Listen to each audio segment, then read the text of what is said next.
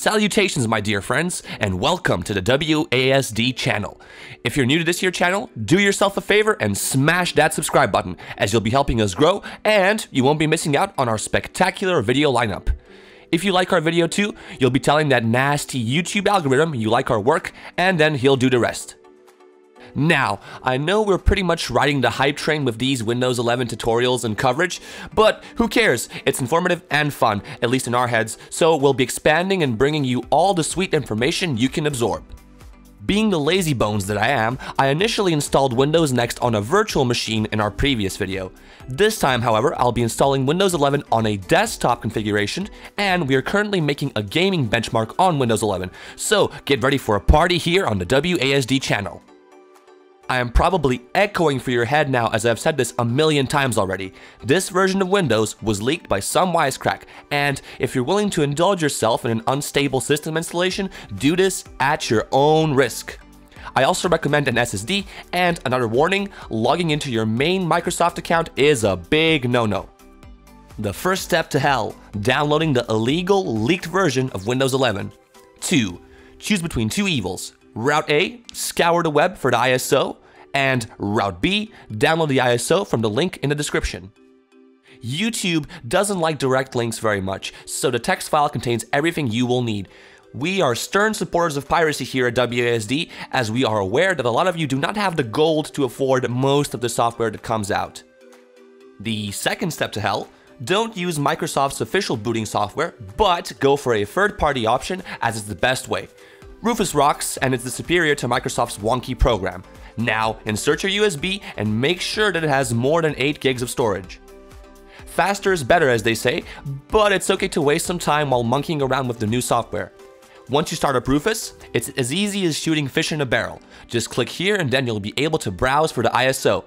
It can be real fun naming your USB too, if you're me, but hey, no time for fiddling. Let's get to the next step. As soon as the line becomes green, you're good to go. Now, open this video on your phone and restart your device. Now comes the big turnoff for most software enthusiasts who installed Windows on their own before. Things should go smoothly now that you're done with Rufus. And here comes the error message. Your freaking PC is not compatible with Windows 11. But don't worry, friends, there are actually two solutions to this conundrum. Number 1, boot that baby to your old OS and change up some files in the source folder on the flash. Your second option is to mess around with your BIOS. Now, there are two things you need to change here. First, you should enable TPM 2.0 and security boot. Depending on how complicated the damned BIOS is, you should be able to find it if you try hard enough. It's usually located in the security tab. Now, some newer motherboards, like our Asus ROG Crosshair 8 Hero, are blessed with a search function, and this instantly ended the suffering for us. Once you're done tinkering with these two suckers, the error should be gone and you can proceed with the installation. I know we're just making the video longer by doing this and wasting time for a bunch of you, but for those uninitiated, we'll be posting the entire procedure. If you already had a close encounter with the Windows installation, you can skip to the last section.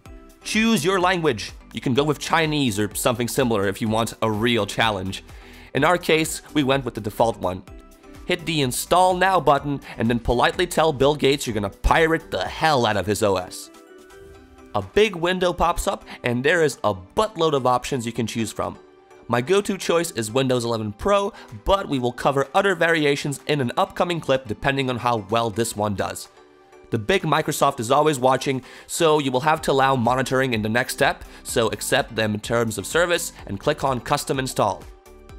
It's gonna ask you where you want to install it, format the partition by clicking New, and simply click Next. In the prehistoric days from which I hail, I remember waiting for an hour to install a version of Windows 98. Zoomer technology has truly come far, and these new thingies called SSDs get the job done in a matter of minutes.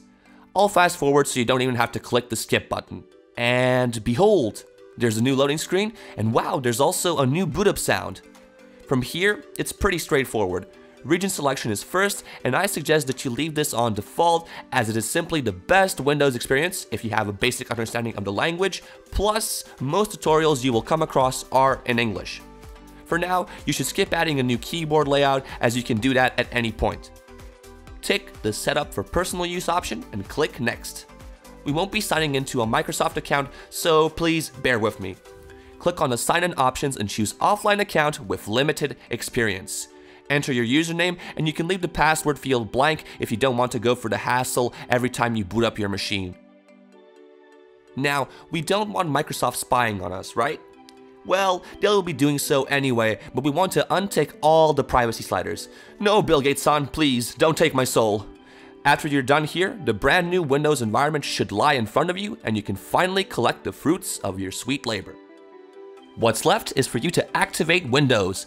Now, you can always go for the boring procedure and use your Windows 10 key, but if you're adventurous and like piracy, you can find an activator in the description. It runs through the command prompt.